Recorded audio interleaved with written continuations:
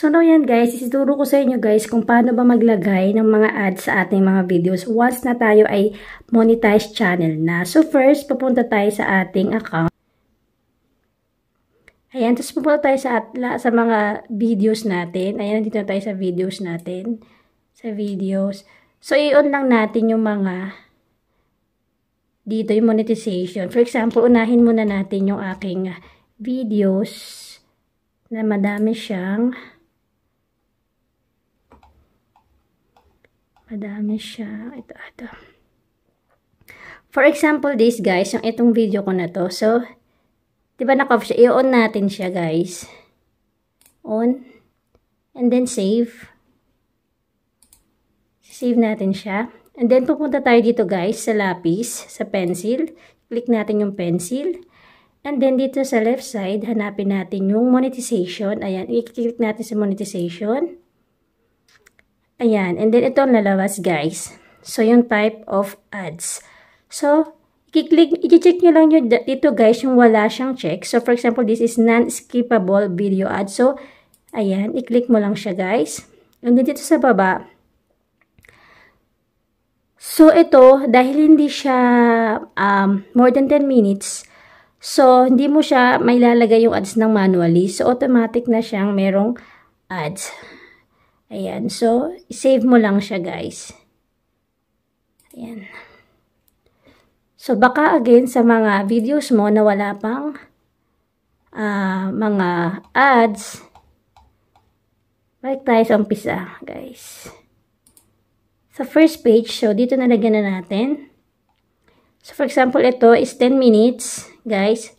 So, i-click lang natin yung on, and then save. And then, yung pencil, i-click natin. And then, monetization sa left side. So, ito lalabas yung mga type of ads. And then, so, i-click lang natin lahat. For example, ito, nakita nyo wala siyang check. So, i-check lang natin siya, guys.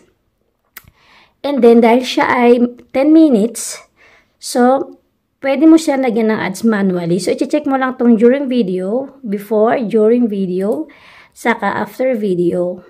And then, i-click mo yung place manually. Yan. So, dito mo ilalagay kung saan mo gusto ilagay yung iyong ads. For example, nasa sa'yo guys kung saan mo siya pwede ilagay. Kung saan mo siya gusto ilagay. For example, dito. Siguro mga dito.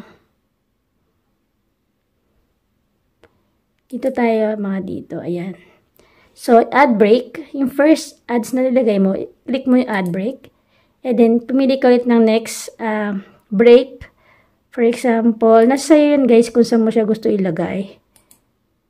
O, tiyempo mo siya kung saan mo siya gusto ilagay guys. For example, dito, dahil nagpapaano pa lang tayo. Dito sa 3 minutes. Ayan, click mo ulit yung ad. And then, yung last na ads natin, so, pili natin kung saan natin siya pwedeng ilagay. So, siguro dito, bago siya maluto. Ito. Siguro dyan. And then, ad break. And then, once na nalagay nyo na lahat ng ads, so, click nyo na yung continue. Ayan. And then, save nyo siya syempre. Huwag nyo kalimutan i-save yung nagawa nyo. So, ganun lang guys kadali maglagay ng ads sa ating mga videos. So, lalagyan natin to lahat. So, for example, this, naka-on na siya. Ayan, nakita nyo guys. Naka-on na rin to. Itong pansit canton, so, naka-off pa siya. So, kailangan natin siyang i-on. Is, on. Save. And then, yung pencil, details, and then, monetization. Ayan. So, lalabas yung mga type of ads. So, i-check lang natin tong last. And then, dahil siya 10 minutes, is meron siyang 3 ads. So, before video, during video, and then, after video. So, place manually. Click natin, guys. Ayan, i-place na natin dito guys kung saan natin gusto ilagay yung ating mga ads. For example, this. Siguro mga 2 minutes. Yan. So, i-click nyo add break. Taas. So, gawa ulit tayo ng second ad break natin. So, tiyempoan lang natin guys kung saan natin siya pwede ilagay.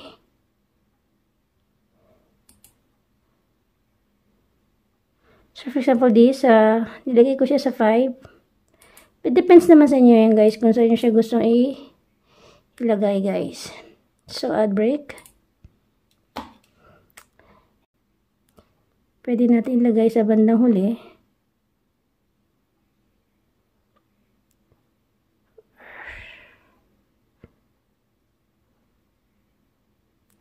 Or dito. Pwede ba dito? Pwede sa huli na siya. So, add break. And then, continue. Ayun lang guys. Ganun na siya. And then, siyempre, isi-save niyo siya guys. So, ganun lang ka-easy maglagay ng ads sa ating mga videos. Ayan. So, sana guys, may tutunan kayo sa akin, sa mga monetized channel na dyan. So, congratulations guys. Ayan. So, para magkaroon kayo ng idea kung paano nyo lalagyan ng ads yung inyong mga videos. So, thank you guys for watching. Kung nagustuhan nyo guys itong video ko, so please click the notification bell para lagi po kayong updated sa aking mga bagong videos. Kung may gusto lang po kayong i-comment, so comment down below guys. So, thank you guys for watching. Bye! Like a Hellcat.